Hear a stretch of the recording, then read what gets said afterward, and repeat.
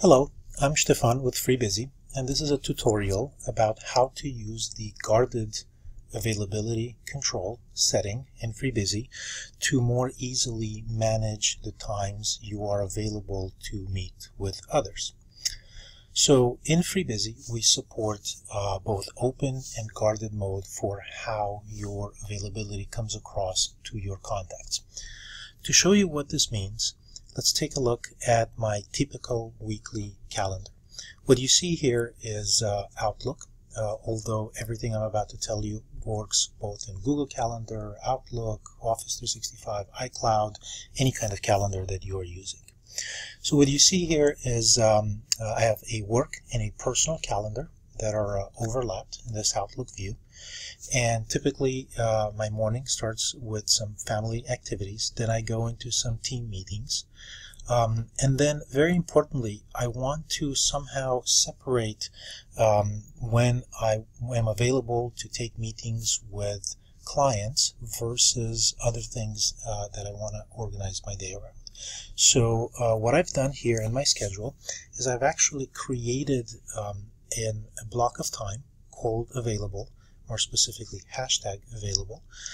And when I do so, together with the guarded mode setting in FreeBusy, I'm only shown available when other people check my schedule to meet with me, only at those times, even though my calendar might be free at other times as well.